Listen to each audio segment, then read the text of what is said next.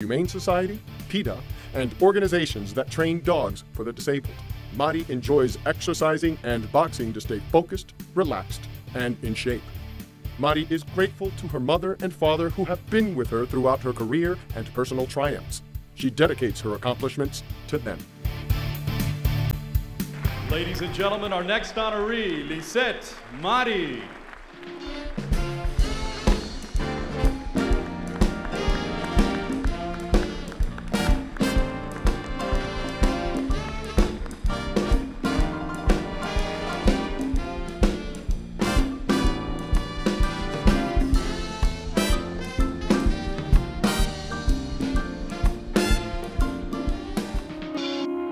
Miriam Marquez has worked at the Miami Herald since October 2005. As an assistant city editor, she has coordinated coverage of South Florida's Latin American and Caribbean communities. She was tapped deputy Metro editor in December 2007, served as Metro columnist in 2008, and was selected to oversee the opinion pages in print and online in 2009. I got to Miami-Dade and I went to the Kendall campus, and I always felt that, it was the little school that could. Marquez has overseen award-winning projects. Miriam's mother taught her strength and perseverance and how to be a good mother to her two sons. Miriam relishes her relationship with her parents as well as her husband. Our next honoree, ladies and gentlemen, Miriam Marquez.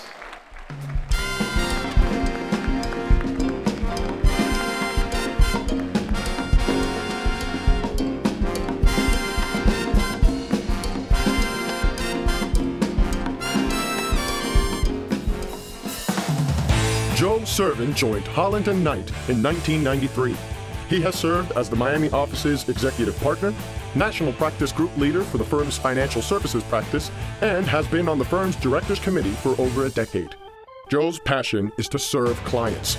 As a transactional lawyer, he represents domestic and international banks and other financial services on a myriad of issues. Joe has an active corporate, mergers, and acquisitions practice in which he represents businesses from numerous countries and industries. I started at Miami-Dade with my first accounting course. I got to Miami-Dade and it's as if a light turned on, literally. Servin has many professional accolades, including being named a finalist for the Daily Business Review's Most Effective Lawyer Award in the international category in 2006. Joe is a father of 3 beautiful children. He is a mentor to young professionals and college students.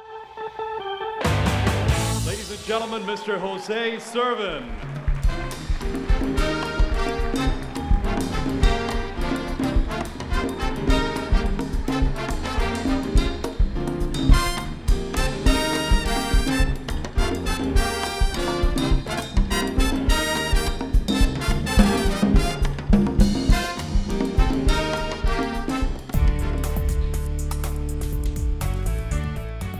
As Associate Director of Hospitalists and Internal Medicine at Jackson Memorial Hospital, Cuban-born Orlando Rodriguez leads acute emergencies in internal medicine, manages an outpatient practice of international patients, and serves as a mentor to Caribbean students. Dr. Rodriguez is honored to have participated in humanitarian missions to countries such as Haiti, Guatemala, Honduras, and Puerto Rico.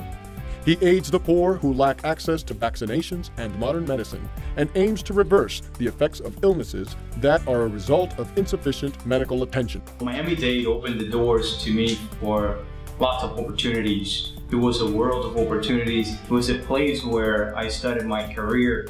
During his free time, Dr. Rodriguez enjoys fishing and shopping with his family. He also plays his guitar. Rodriguez's grandmother provided a great influence in his life, and now his wife and 2 children encourage him to become a better man and doctor. Our next honoree, Dr. Orlando Rodriguez.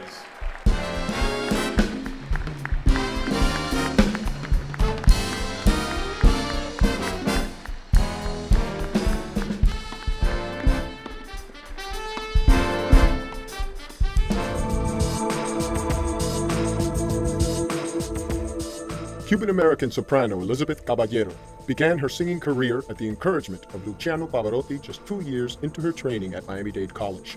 Since then, Caballero has appeared in numerous national productions of favorite operas such as Carmen, La Bohème, I Pagliacci, and La Traviata. Elizabeth has won many awards throughout her career, including the coveted Diva Award from the New York City Opera. When I started at MDC, I really didn't have a major. I went to college because I was lucky enough to get a scholarship. Caballero is passionate about supporting classical music in South Florida. She works closely with organizations such as the Florida Grand Opera and Orquesta Miami to advance this cause in our community. During her downtime, Caballero enjoys exercising, bicycling, yoga, and spending time with her pets. Ladies and gentlemen, Miss Elizabeth Caballero.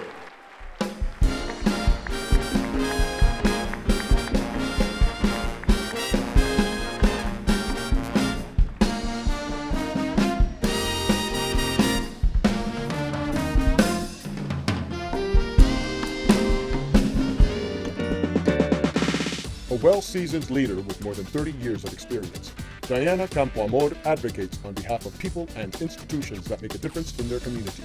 As president of Hispanics in Philanthropy, Diana aims to remedy the structural underfunding for Hispanic groups. Through the Funders Collaborative, HIP supports emerging young Latino leaders and organizations through a collaboration of local, national, and international funders. She is a former director of Independent Sector and Council of Foundations. Diana lives in the San Francisco Bay Area, loves art, movies, bicycling, and meditation. She is a doting grandmother as well as mother. Miami-Dade was a terrific place to be. I remember the first time that I heard about, the great philosophers was at Miami-Dade.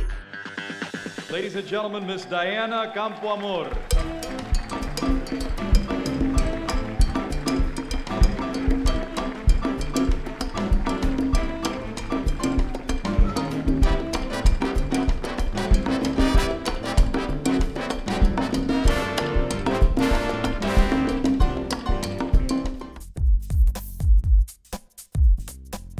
As fire chief of the City of Coral Gables Fire Department, Walter Reed serves the city's 43,000 residents and has taught over 1,000 students firefighting science at Miami-Dade College. Chief Reed proudly serves on organizations such as the Fire Marshals Inspectors Association and the Executive Board of the Fire Officers Association for Miami.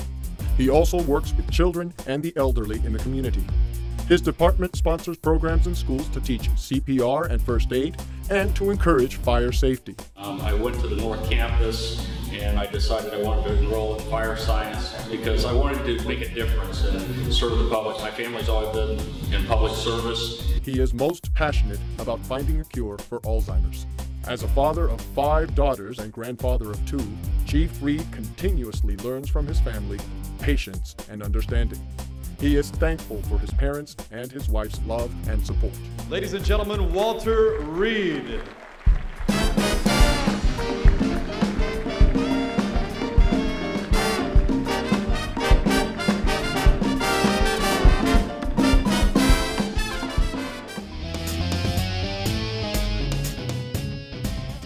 As a 34-year veteran, Rafael P. Hernandez Jr. is the chief of police for the city of North Miami.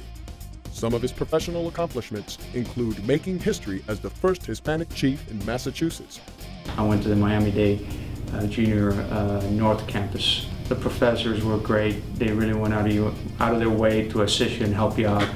Responsible for 3,000 employees in 8 state agencies, and leading the efforts to ensure citizen safety at the Port of Boston and Logan Airport after 9/11. His proudest professional achievement is to be a mentor to his troops. Under his leadership, police officers rise through the ranks and set an example of courage and perseverance for a new generation. Chief Hernandez enjoys reading, movies, running, and exercising. He is inspired by his parents, his wife, and his children, who are his pride, his joy, and his strength. Up next, Rafael Hernandez.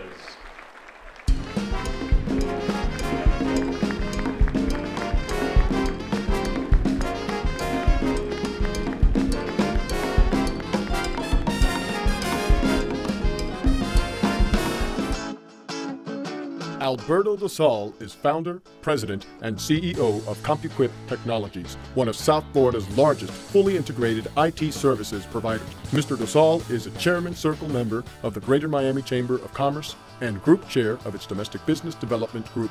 Mr. Dosal serves on the board of directors for CompuQuip Technologies, Blue Wave Communications, and Capital America. The step between high school and college, at least for me, in my mind, was a big step. And Miami-Dade was an extremely, extremely positive experience because it made the transition very, very, very easy. Dosal is a sport enthusiast who enjoys boating, fishing, and football. Today, both his sons, Eric and Brian, are involved in the business. Dosal is very proud of his children and loving wife. Our next honoree, Mr. Alberto Dosal.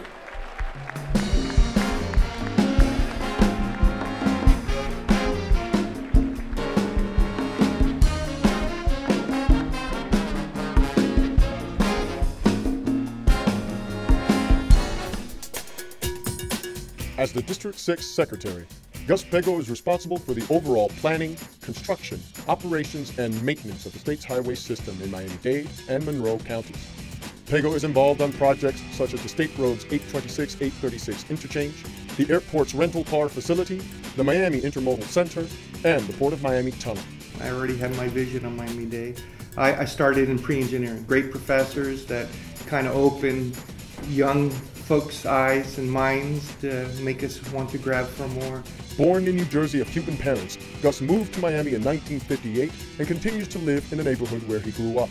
This proud father of two is inspired by his sons, his wife, and his beloved parents. Our next honoree, Mr. Gus Pego.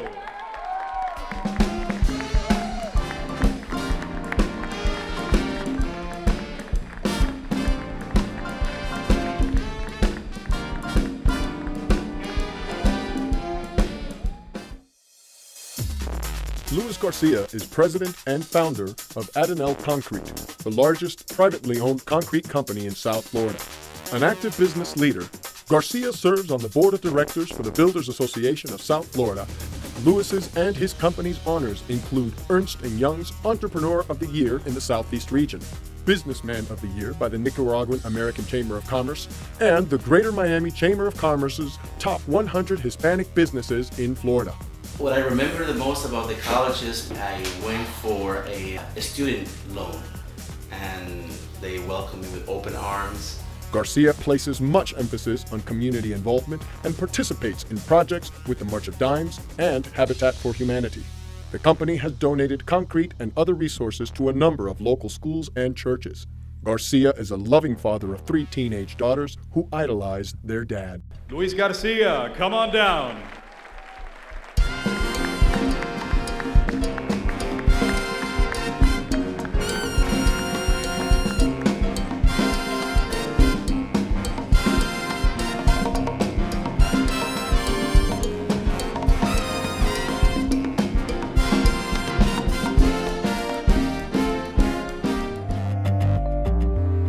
While attending Miami-Dade College's New World School of the Arts, Michael Vasquez realized he could be a professional artist.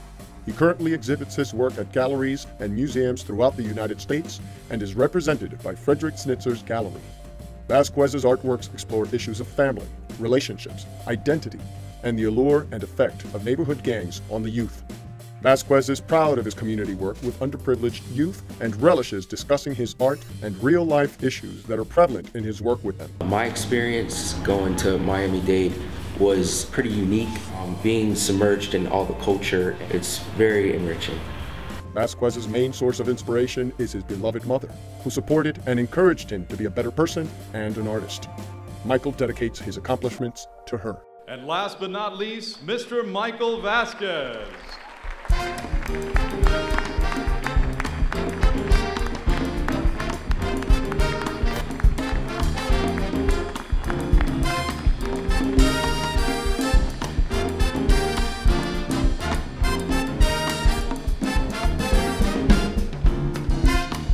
Ladies and gentlemen, I am extremely proud to present to you the 2011 Alumni Hall of Fame inductees. Let's give them a big round of applause.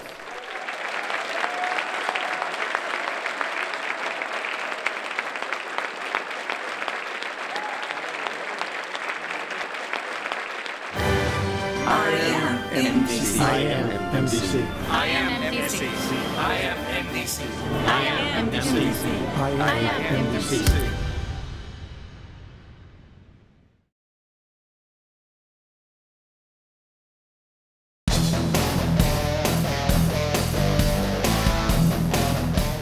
Miami-Dade College is the most diverse college in the nation.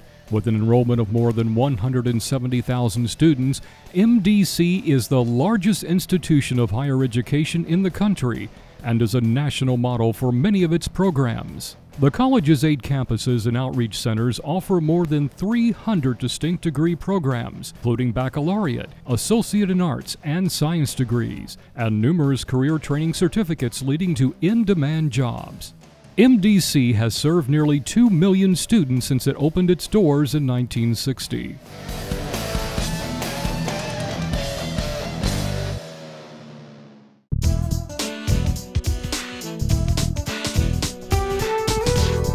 On May 10, 2011, Miami-Dade College inducted 22 luminaries into its 9th Alumni Hall of Fame.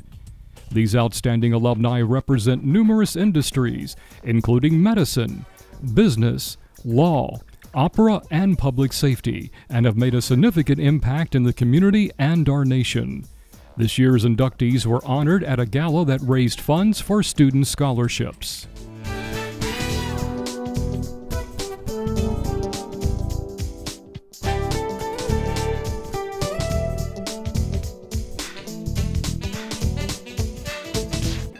Good evening again, ladies and gentlemen. I'm Juan Mendia, the Director of Communications at Miami-Dade College and a very proud alumnus. It is my privilege to be your Master of Ceremonies tonight for this exciting and momentous event. How about a big warm round of applause for our musicians, the Miami Big Sound Orchestra.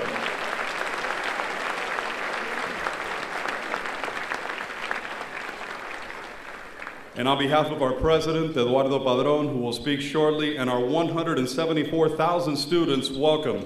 I'd like to thank you for joining us tonight again for the 2011 Miami-Dade College Hall of Fame Awards Gala.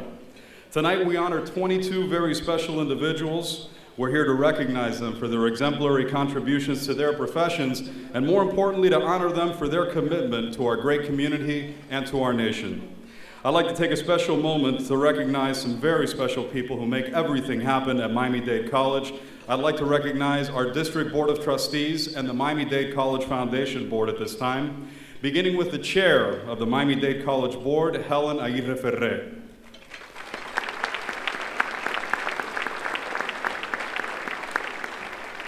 Of course, our able vice chair, Mr. Peter Rulock.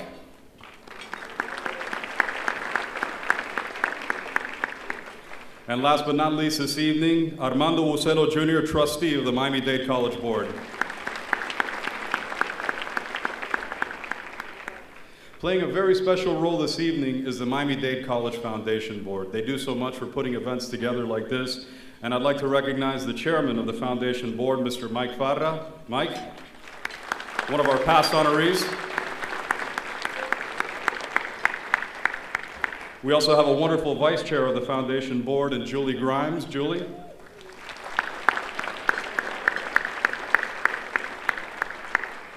Also this evening, one of our honorees and the secretary of the Foundation Board, Beatrice Lusant. Beatrice? All right. Also on the Foundation Board is Ms. Maria Alonso. Maria?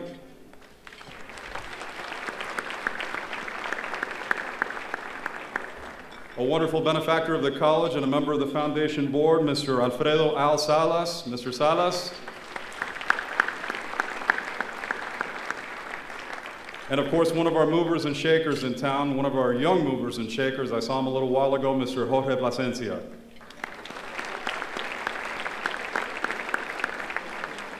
We'd also like to recognize the hundreds of employees and volunteers who make this event so special, and the friends who have dedicated their time, talents, and energies to make this evening a wonderful success. While tonight's event celebrates our alumni, it is very much about our current students as well.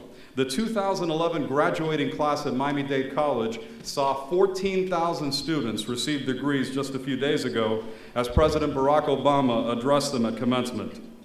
We're here. Yes.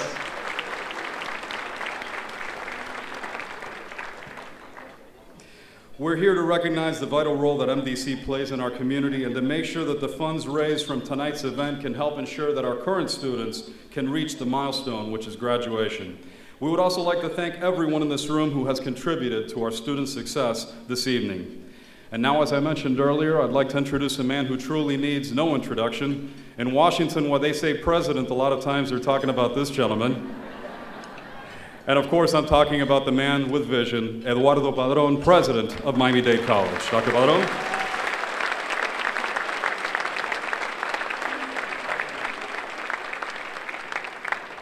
Good evening. That didn't sound good. Good evening. Good evening. Wonderful. What a crowd here tonight. It's an impressive to see so many alumni and friends of the college gather here to honor 22 outstanding professionals who are second to none in their fields.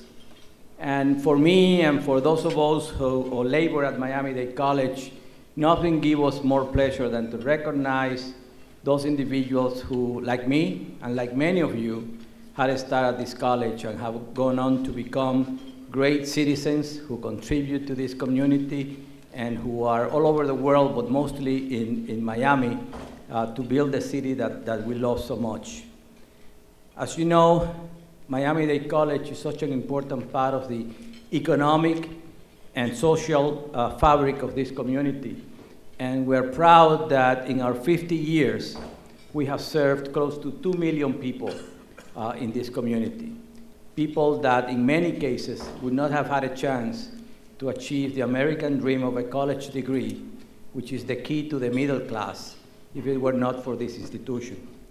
So when I say that Miami-Dade College is the great equalizer in our community, when I tell you that this is the dream factory of Miami-Dade County, I think that's a real statement and one that we strongly believe in. As you know, our motto is opportunity changes everything, and we see it every day. As Juan mentioned, we just graduated 14,000 students who, before you know it, will become leaders in their fields and will contribute to this wonderful community. This institution has proven that access and excellence can go hand in hand. We are a model of inclusion. We take pride in giving everyone a chance, which is what America needs today. Unfortunately, too many institutions select the people they want to work with, select students just on the basis of high GPAs and high SATs. Those students are going to succeed in spite of those institutions. But giving students who have gone through difficult times in life, sometimes who lack the skills but are bright and have a tremendous human condition, giving them a hand and showing them the way is the way that you build community. And we at Miami-Dade are proud to do that. I don't think you can find a more democratic institution in this nation than Miami-Dade College.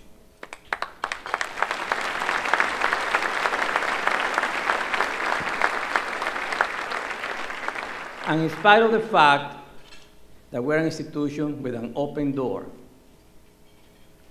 we take great pride on the fact that this institution is acknowledged as one of the best colleges and universities in the country.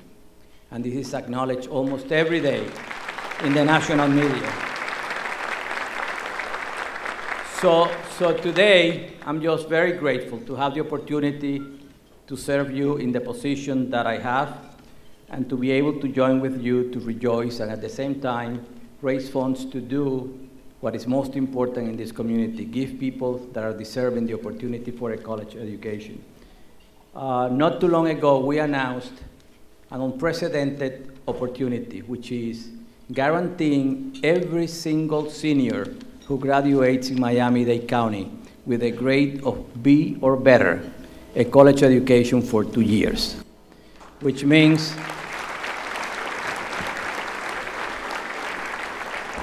and we call that the American Dream Scholarship.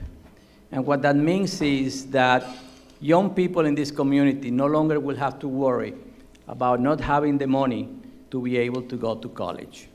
Because we all know that in America today, if you don't have a college degree, you're going to be in the cycle of poverty for the rest of your life. So I want to thank those of you, because so many of you here made it possible to create that fund. And there are many philanthropic institutions and so many friends of the college. And this is unprecedented. No other city has been able to do this for the young people and the young generations. So it's an evening to celebrate in more ways than one. I'm so proud of everyone that we're honoring today.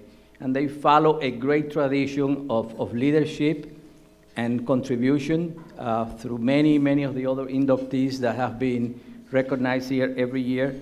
So if you would join me in a big round of applause for the honorees, that would be a good thing to do.